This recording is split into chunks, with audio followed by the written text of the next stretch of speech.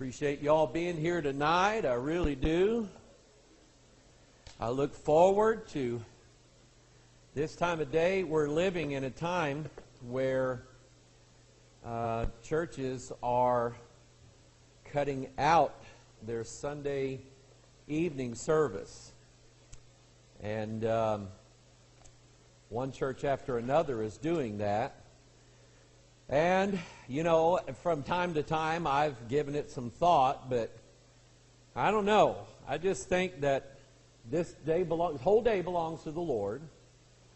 And we dedicate ourselves to Him, not just one service, but just coming together again, fellowshipping, reading God's Word, learning from God's Word, dedicating ourselves, putting our everything else aside for that. And, you know, I don't see anything in Scripture that commands us. We have to go to church twice on Sunday, once on Wednesday night. There is no commandment. So why are we here?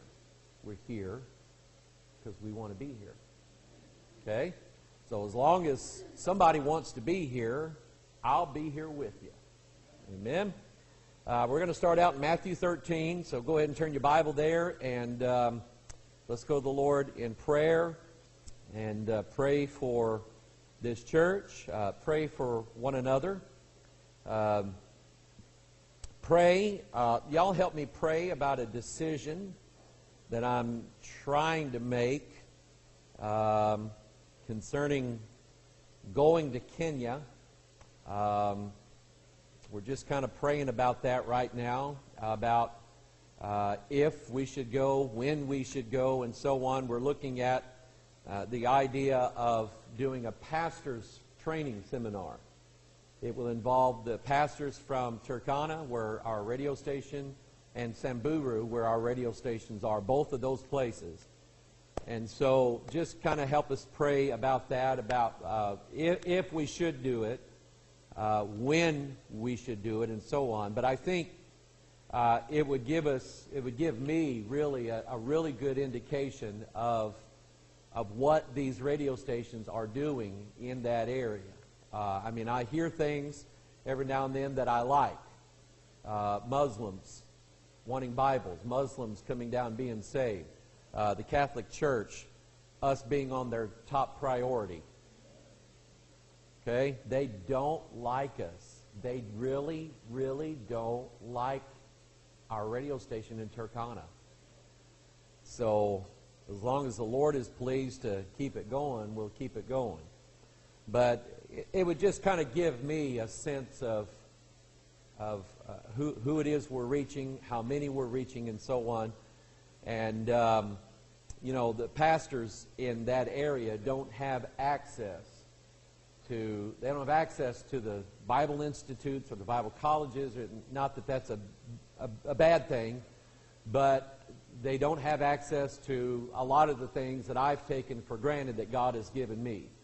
And so just help us pray about that, about, you know, when to do it, if we should do it, and so on. Does that make sense to everybody? All right. So that's kind of what's in my heart right now. Let's go to the Lord in prayer, Matthew chapter 13. And I'm actually releasing this particular teaching on the internet as we speak. This is one of the things we did down in Harrison. And so I thought, why should I just do it in Harrison? Why not teach my own people this? Amen? So anyway, Satan's biggest enemy. Satan's biggest enemy. All right? And let's learn something from the Lord tonight. Heavenly Father, we love you. We thank you, God, for giving us access to your throne by way of Jesus Christ. We thank you that that access is free. We thank you, Lord, that is provided by your mercy and by the blood of your Son, Jesus Christ. And Father, we thank you, Lord, that we don't believe what others believe, that you have to go through the Pope or go through some sort of man on this earth. Father, we go directly to you by way of Jesus Christ, being led of the Holy Spirit. And Father, we thank you for that. We ask you, God, that you would be authority over us, that your word would be truly in authority over our minds, over our hearts. over our actions and our attitudes. I pray, Heavenly Father, that you would equip us to live in the days that we're living in. Father, help us to battle sin. Help us to battle, Lord, the attack of the enemy. Help us to fight and to stand against things that are false. Help us, dear God, to love one another. Father, I pray, dear God, that you would fix our minds on your word tonight. Guide us and lead us. And, Lord, help us to go to battle against the devil. And all the things that he tries to do, Lord, to get at us. I pray, God, that you would just give us victory. Bless your word tonight. Bless these people, I pray, in Jesus' name. And all of God's people said, amen. Matthew chapter 13. I've got it there on the screen. The relevant portion, or you have your Bible open. And I won't say that. You guys know me. If I put it on the screen, that's good. That's one thing. But get your Bible out. And you people at home, okay? Don't just watch your computer screen. Of course, watch your computer screen, but don't watch other things on your computer screen while you're watching us, okay?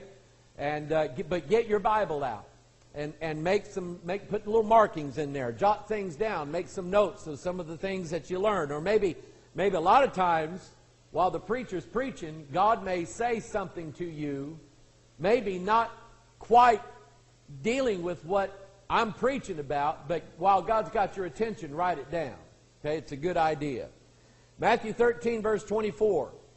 Another parable put he forth unto them, saying, the kingdom of heaven is likened unto a man which sowed good seed in his field. But while men slept, his enemy came and sowed tares among the wheat, and went his way. When the blade was sprung up, and brought forth fruit, then appeared the tares also. Now, let's stop right here for a minute, and let's get an understanding of, and we're gonna learn it a little bit later on, Matthew 13. We're going to learn that the enemy that sowed them is the devil, and we're going to learn all that. But let's go back while we got this part in our mind. We know the enemy sowed tares in among the wheat. We know the wheat is the good seed. And the Father is the one who sowed the seed. And we know who the enemy is. So let's go back and look at when the seed was sown. Go to Genesis chapter 2 and Genesis chapter 3. I used Genesis 3 this morning in our Sunday school lesson, using it again now. In verse 8 of Genesis 2, the Lord God planted a garden eastward at Eden. There he put the man whom he had formed. So think about this. Here's the garden of God. And in this garden, he sowed his good seed, did he not? He put all these trees in there, and put all this, and then he put man in the garden. Okay? And man has got seed. He's got DNA. Seed is DNA. It's a DNA word. So, verse 9, out of the ground made the Lord God to grow every tree that is pleasant to the sight and good for food, the tree of life also in the midst of the garden, and the tree of knowledge of good and evil. Now, the good seed is that tree of life.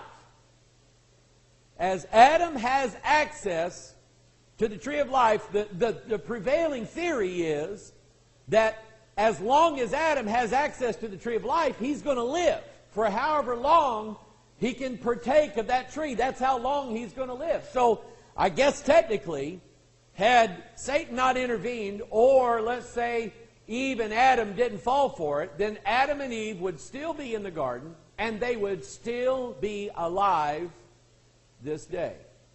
6,000 years old they would be, because they're having access to the tree of life. All right? The tree of life produces fruit. They eat of that fruit. That fruit has DNA in it. Okay? It's the good seed.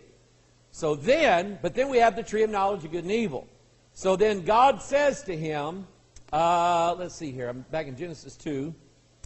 God says to him, verse 16, the Lord God commanded the man, saying, of every tree of the garden thou mayest freely eat, but of the tree of the knowledge of good and evil thou shalt not eat of it. And notice that he did not say, neither shalt thou touch it. He did not say that. That is not in God's Word. Thou shalt not eat of it, for in the day that thou eatest thereof, thou shalt surely die. And I did. I just thought, I wonder how many words in this phrase that God said. 39 words here.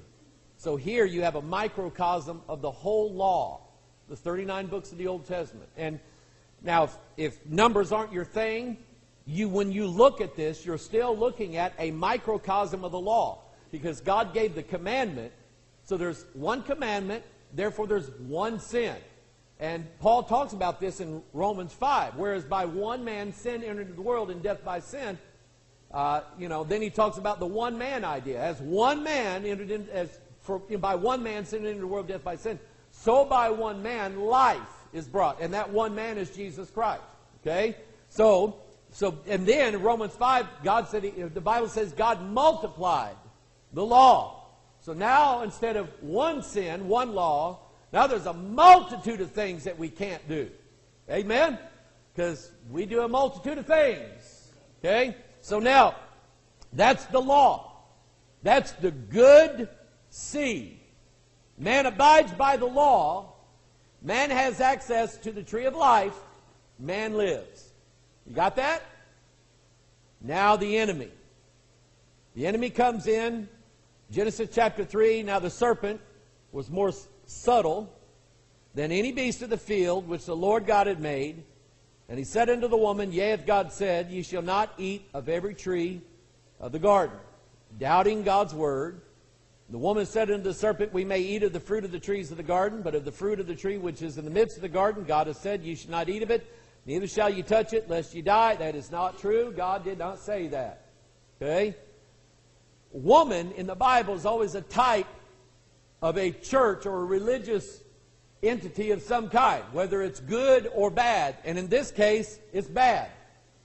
Because here you have the woman taking God's Word and then adding to God's Word. And you have a whole history full of evil church-like organizations that have added to God's Word. Think of the Book of Mormon. The Book of Mormon has added to the Word of God. They've added a whole list of instructions. Mormons can't drink coffee. I never did know why. Huh? Oh, they changed it? Wow. They had a law, then they changed it. Mormons had to, if you're a Mormon man, you had to marry a bunch of women. But then they changed that. But God gave them a new revelation when the Supreme Court said, you can't do that. All of a sudden they get a revelation from God saying, oh, God's changed that. Okay? But they've added to God's Word. Roman Catholic Church, adding to God's Word when they tell everybody, don't trust the Bible, trust the Pope. And whatever the Pope says, and when the Pope says this, then we have to do this. And the Pope says this about Mary, then we have to believe that about Mary. The Pope says this about purgatory, then we have to believe that about purgatory.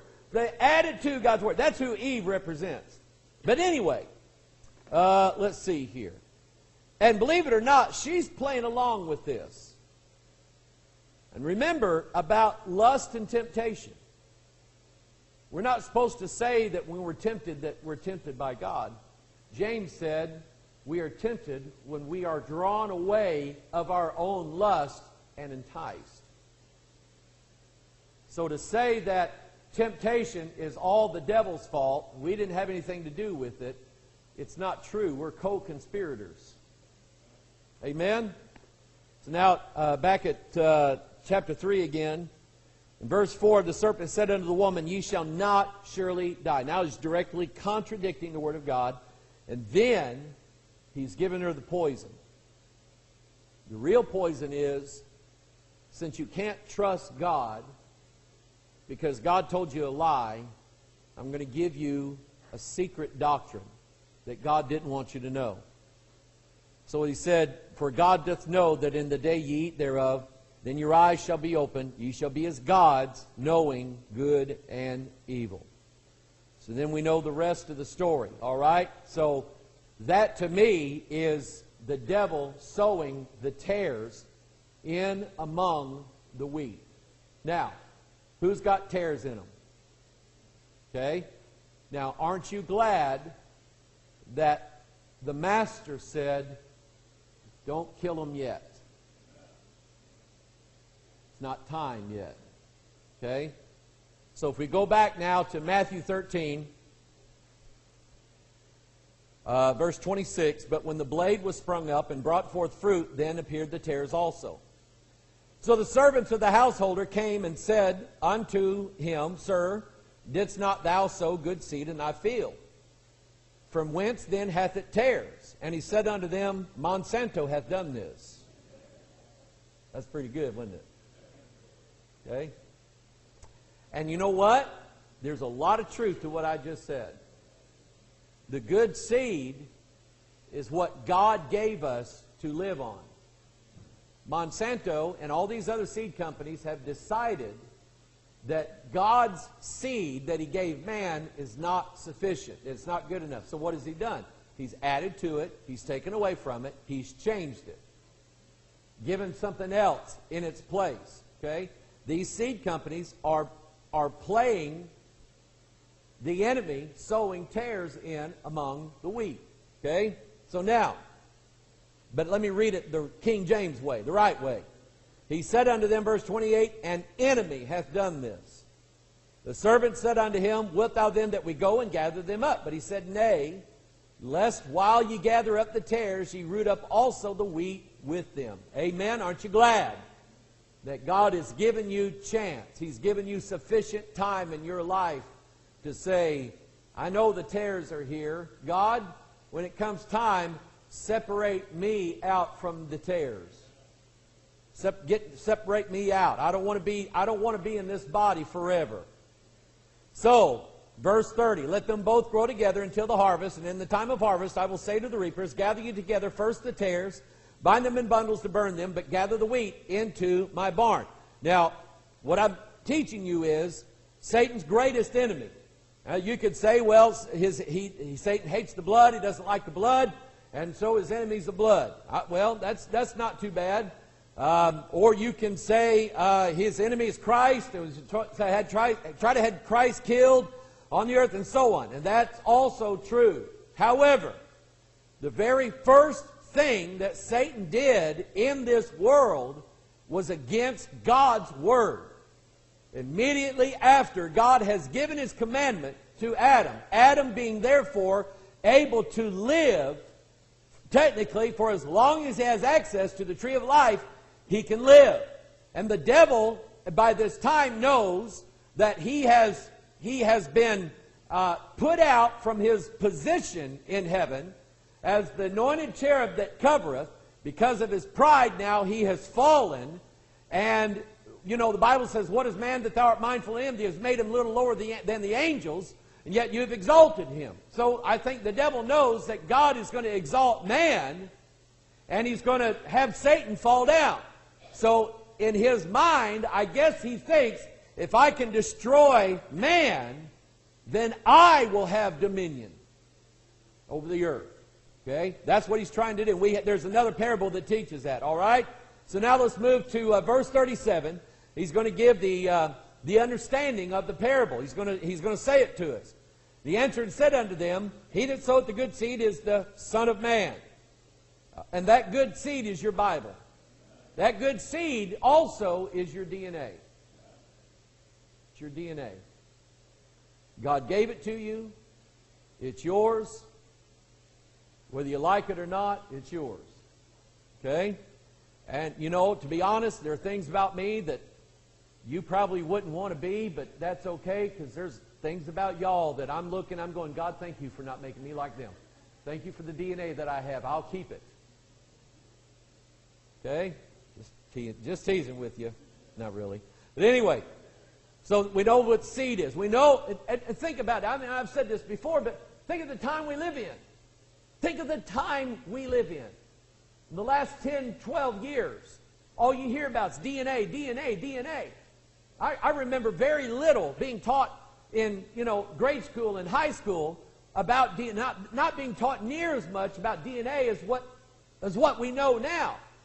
We had this explosion of knowledge about DNA. And when we read this Bible, we know what seed is. We know what it is in a kernel of corn or in wheat or in whatever, in man seed. We know what that is. It's a bundle of DNA that God wrote for that creature, for that animal, for that plant, for us. And it's written exactly like God's Word. Exactly like it. Including the number of letters it's written in. It's written in 22 amino acids, 22 letters in the Hebrew alphabet. It's the same. Okay? You know, you got the Old Testament, you got this rung over here made of light and sugar. Light and sugar, that's the Bible. Then this one over here, here's the Old Testament, here's the New Testament, joined together by 4 base pairs. That's the 4 Gospels. It matches your Bible perfect. So we know what this is now. Now that we know what it is, it's like being a watchman on the wall, and you see an enemy coming in the form of, we're going to rewrite the book. To me, an enemy would be someone who says, y'all are using a stupid Bible. We, exalted scholars, have rewritten the entire Scriptures and made them better. And we want you to take this in your church. And I'd say, absolutely not. We're not touching it. Likewise, genetically modified food. I don't think it's better. I don't think man knows what he's doing to the balance of nature. God had it all balanced out. So let's change all the mosquitoes in Africa so nobody gets malaria anymore. But you have no idea what else in nature you're doing. You have no idea. Okay? Let's modify the corn, the wheat, the soybeans. Let's modify the cattle. Let's modify the chicken. Let's modify the pork. Let's modify goats. Let's modify creatures in the wild. Let's modify them, and let's modify man. And we have no idea what we're doing.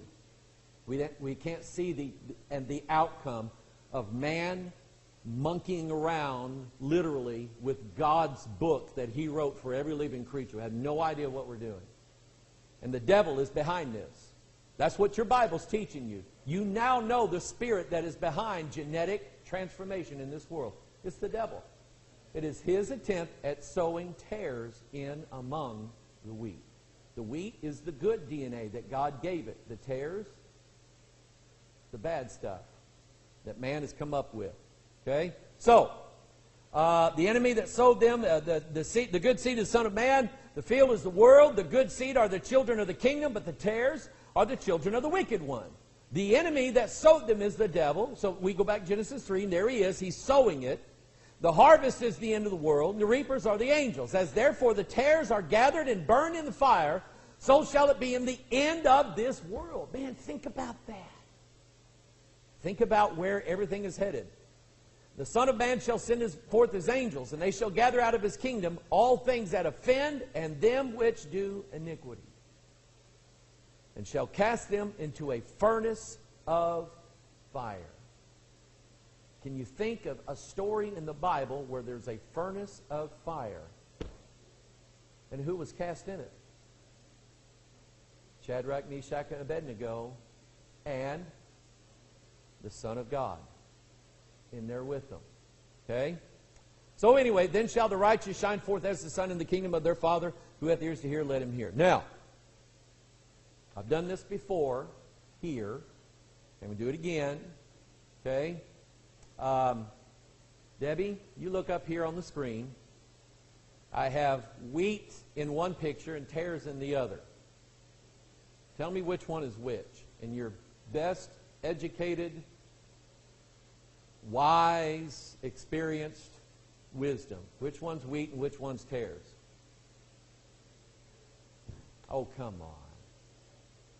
Help her out. You can't tell? You say the wheat's on the what? On the right? This, my right? Your right. Now, 2 books called Holy Bible. One of them was sown by the Son of God. One sown by the enemy.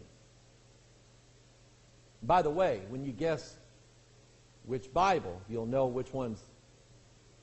Okay? So the right hand, right? They're conversing amongst themselves. They're trying to get it all figured out. The right hand? Well, we'll see. Because, and I've taught this before, but I'm going to do it again.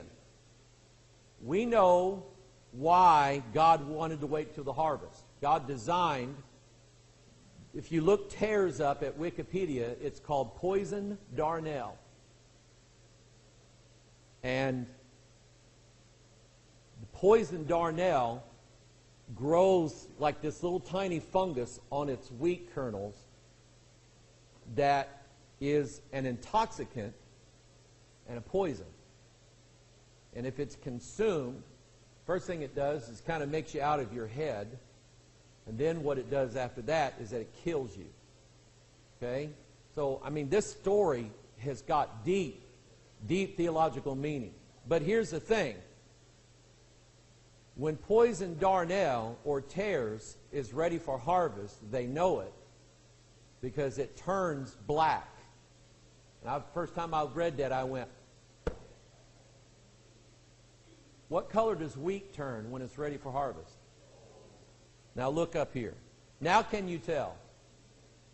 You picked what side?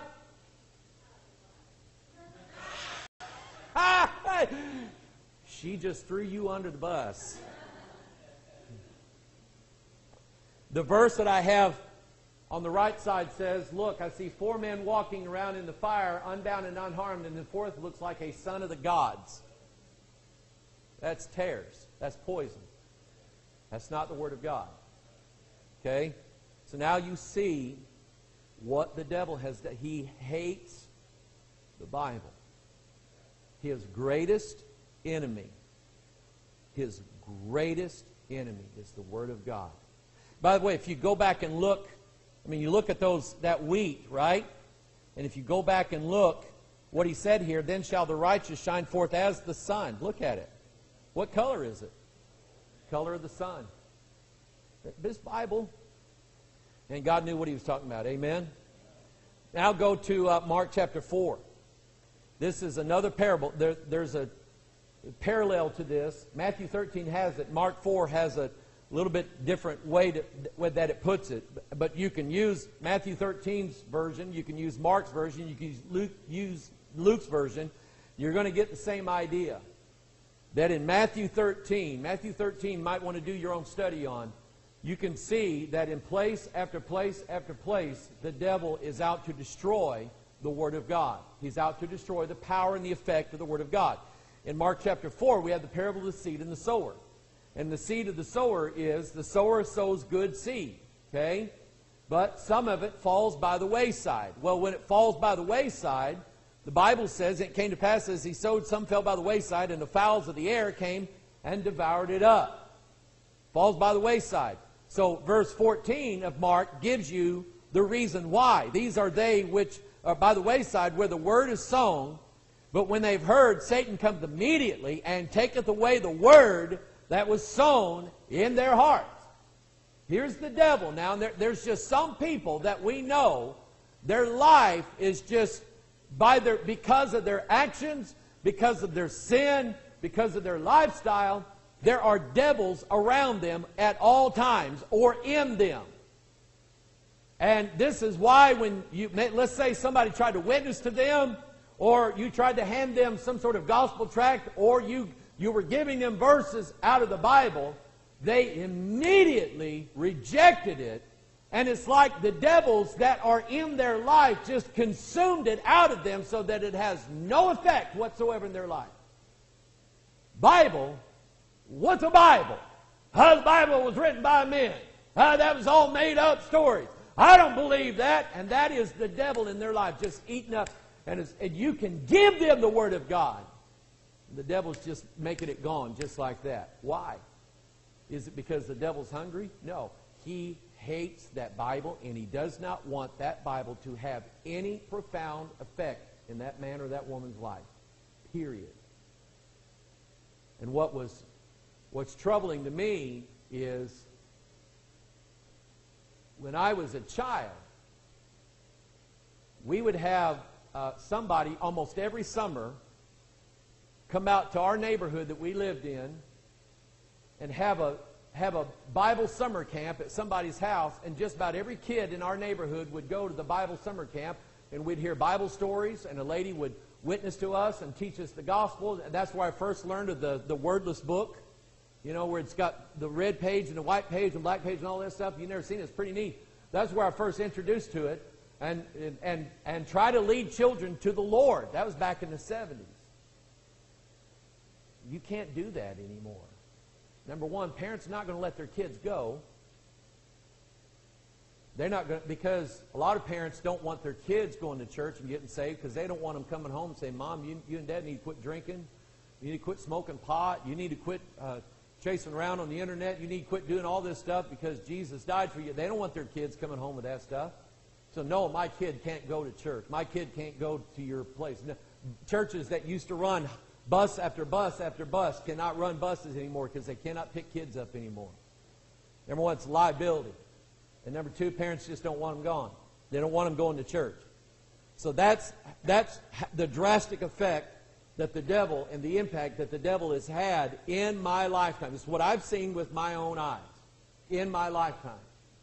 He has taken away the Word immediately out of people's hearts, and they want nothing to do with it. They want nothing to do with your church, with your gospel. They're not going to send their kids. They're not going to do anything. They've just hardened against it. But it's the devil's attack on the Word of God. He does not want that book to have any effect in their life whatsoever. If you look on down, the very next thing he mentions, verse 7, and some fell among thorns, and the thorns grew up and choked it, and it yielded no fruit. Thorns, if you turn to 2 Corinthians, turn to 2 Corinthians chapter 12, and look in verse 7. The Bible's going to tell you what these thorns represent. Lest I should be exalted above measure through the abundance of the revelations, there was given to me a thorn in the flesh. And then he said, the messenger of Satan to buffet me. Lest I should be exalted above measure. Paul had to deal with that every day. He had to deal, whatever that thorn was, he had to deal with it every day. Paul said he was buffeted daily. Daily. Devils came after him. Devils were on him. Did God deliver him from them? Yes, when he cut his head off. Then Paul was free. But as long as he abode on this earth, he had to deal with that thorn or those thorns. And he said it was a messenger of Satan to buffet me. Now take that now and look back here at Mark chapter 4. Even though it mentions, cares of this world, deceitfulness of riches, and lust of other things, you're still dealing with devils who are more than happy to bring this stuff in to your life and to keep it. So what happens is the thorns choke out the Word, and it yields no fruit. So these are they which are sown among thorns, such as hear the Word, the cares of this world, and the deceitfulness of riches, and lust of other things, entering in, choke the Word, and it becometh unfruitful. It's not choking you. It's choking the Word out. Keeping the Word from having any effect, from bearing fruit in your life. That's what the devil's doing in people all over this world. Let's say they came into church. Let's say that they got down on their knees and they asked God to save them. Let's say that they got up and said, "Boy, I'm a Christian now." And they go back out and the devil's there and they don't have any desire to give up the flesh. They don't have any desire there. And the thorns that are in their life do nothing but choke out the positive effects that the Word of God would have had in their life. But it doesn't allow it to bring forth and manifest any fruit in their life.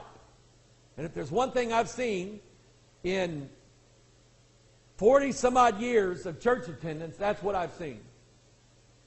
People come down and supposedly let God make a change in their life and then just give it time. I remember one guy, man, I love this guy. He got saved. I don't know what he did, but he come down the altar and everything was fine. He had a beautiful wife and family, and then, you know, he's in serving the Lord in the church, you know, and I liked him. And I mean, I was just drawn to him. I thought he was the neatest guy in the world. And we did things together here at the church and this and that and the other, and all of a sudden he just started laying out, not showing up for church. And I could see that, you know, I was a teenager, so I wasn't aware really of all that was going on. But what was going on is, he was a good-looking guy. That went to his head, so he's out running around on his wife with other women, and she's coming to church wanting her marriage fixed, and he's out running around. I mean, I remember he ended up in the hospital. I remember going to the hospital. He's sitting there in the hospital bed reading Playboy. I'm just going, what are you doing? It's thorns. Choking the word out. Okay? The devil hates this book. Hates it. Turn to Jude.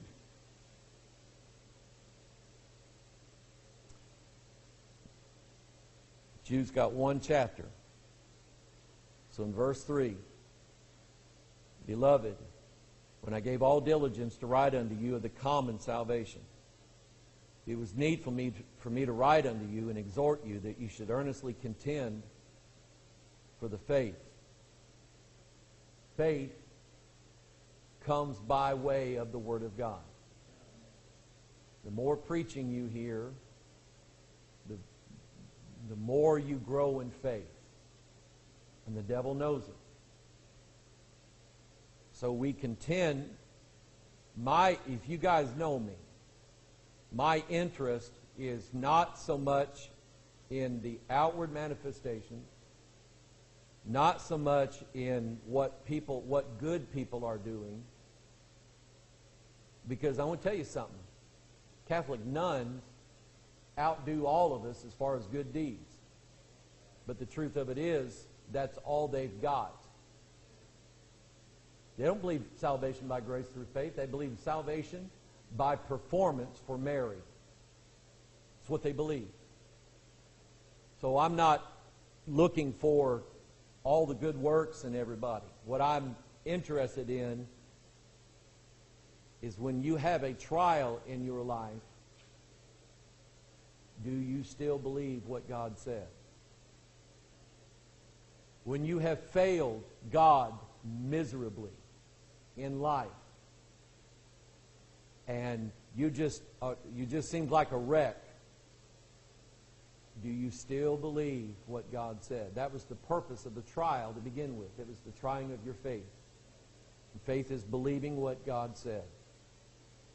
So I am an earnest contender for the faith which was once delivered unto the saints. For there are certain men crept in unawares. You never know the snakes that are behind you, who were before of old ordained to this condemnation, ungodly men, turning the grace of our God into lasciviousness, and denying the only Lord God and our Lord Jesus Christ. They deny that. Contrary to the faith, contrary to the Word of God.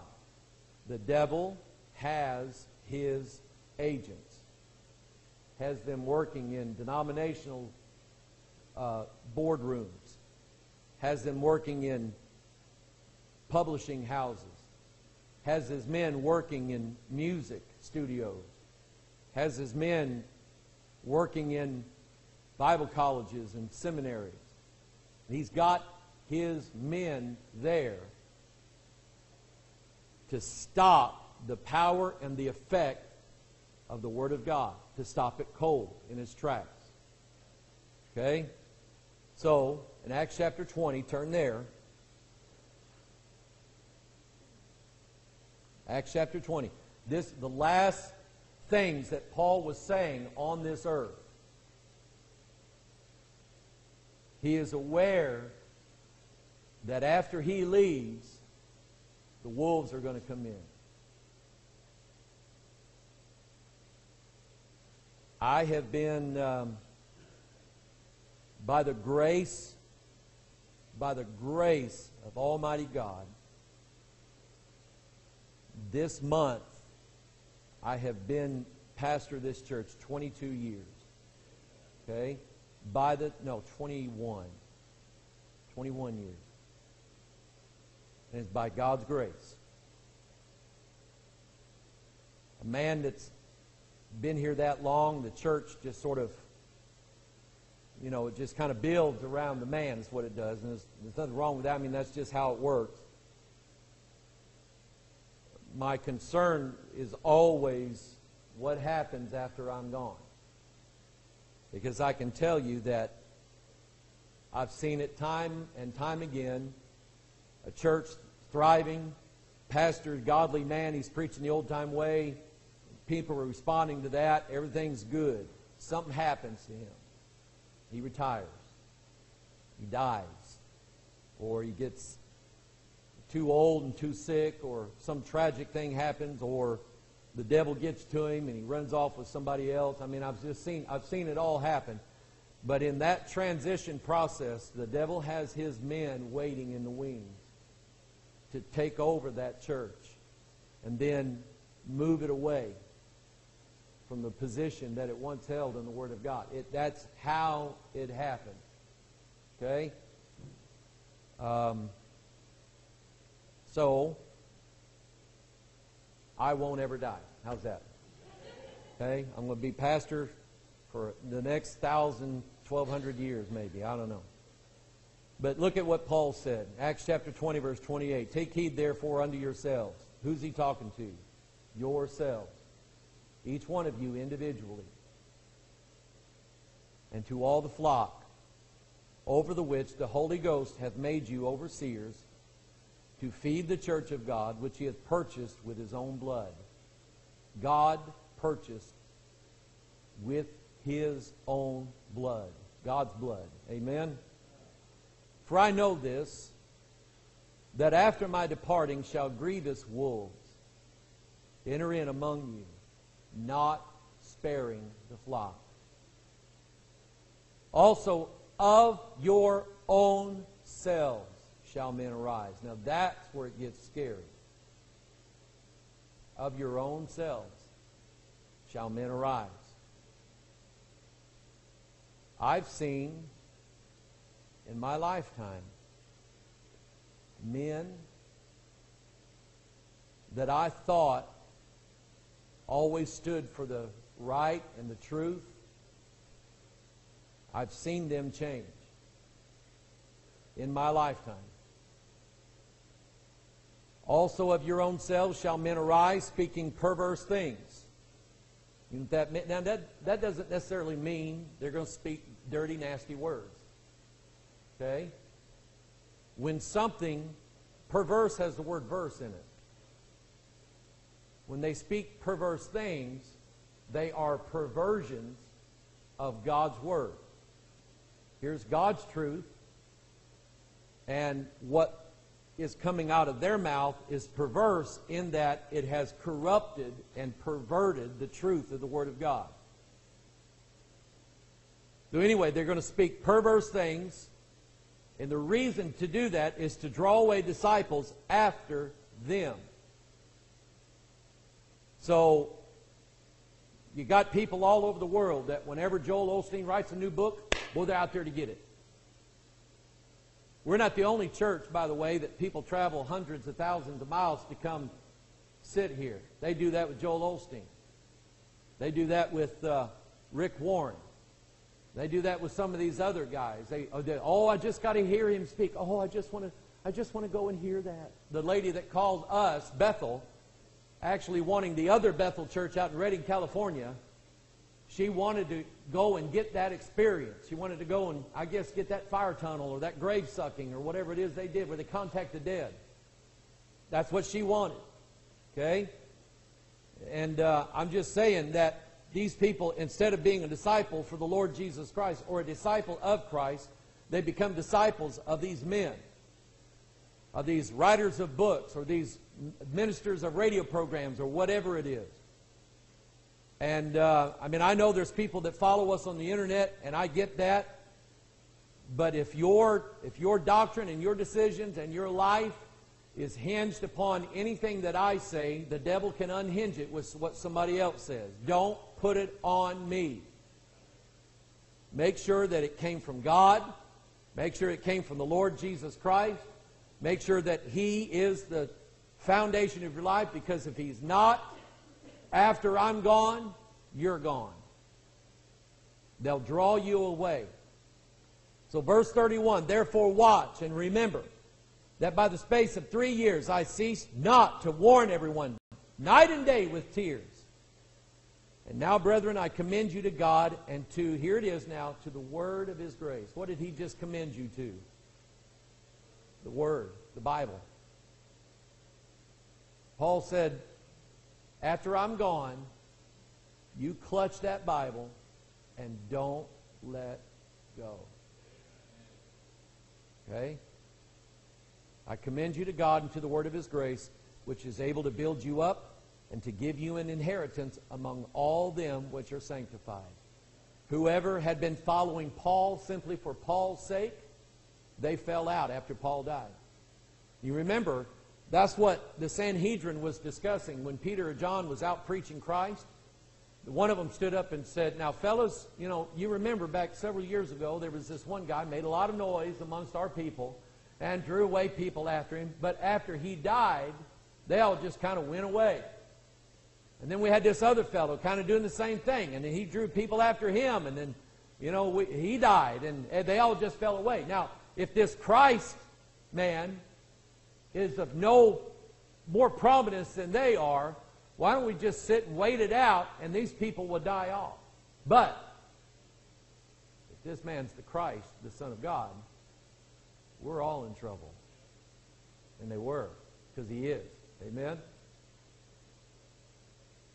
If you build your house on what a man says, what a man does, and how a man tells you to do it, when he goes away, it will go away. That's what I've seen in my life. When you build your house on the Word of God and the Word of His grace, that house, that Bible will build you up and give you an inheritance long after I'm gone off the scene. Okay? I kind of want to say, I hope that when I die, all my videos get deleted off the internet. I kind of want to say that. But then part of me is like, well, He being dead yet speaketh. Okay, I get that part. But I don't want you building anything on me. I want you to build it on this Bible and nothing else. Okay? The devil hates me. Yes, he hates me. He'll try to get rid of me. Maybe God will let him succeed. That'll be fine. Then God will raise up somebody else, take my place. That's no big deal. Preachers come and go. The Word of God abides with you forever. Okay? That's why the devil hates it. That's why he hates it. And he hates you for believing it, and he hates you for promoting it. And as long as you stare the devil down and say, devil, I believe this Bible, you can't do anything about it, he will try. And he'll go after you, and he'll try to burn you, and he'll try to get at you. He will try to get you to waver a little bit. Try to get you to go this way or go that way. Just hang on to it. Like it's your life. Okay? Because it is. Let's stand to our feet.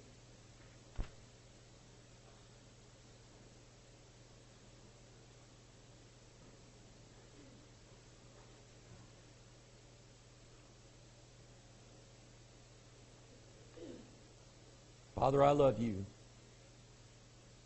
And God, I have been through the storms. I have followed men, and in many cases, those men let me down. So I've decided, Lord, not to follow men anymore. Just follow the Word. I love this Bible. I love what it's done for me. I love what it's done for my family. I love what it continues to do in my family and what it's doing in people in this church I love.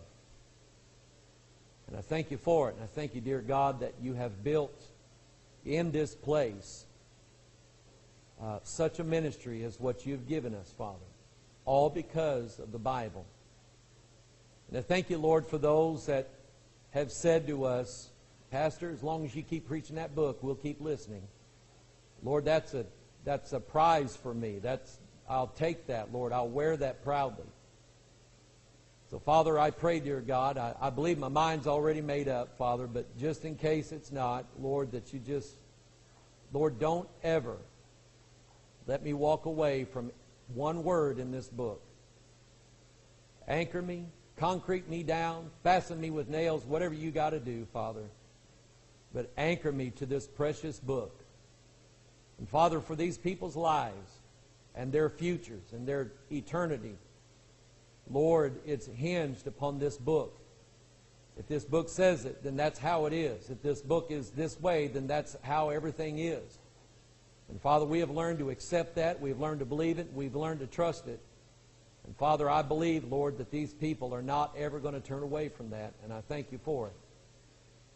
But Lord, that doesn't mean that the devil is just going to give up and leave us alone. In fact, Lord, he's going to go after us harder than he does anybody else. He's going to try to shake us, going to try to shake our faith. He's going to try to shake our fellowship. He's going to try to just stir up one grief after another in hopes that maybe we'll say, you know what, this ain't worth it. I'm out of here. I'm done.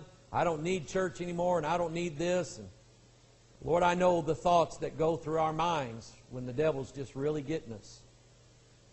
And so, Father, with each one of us who have our thorns, God, would you continue, if you won't remove the thorn, God, would you continue to just provide grace to help us, Father, to withstand in the evil day, and having done all, to stand.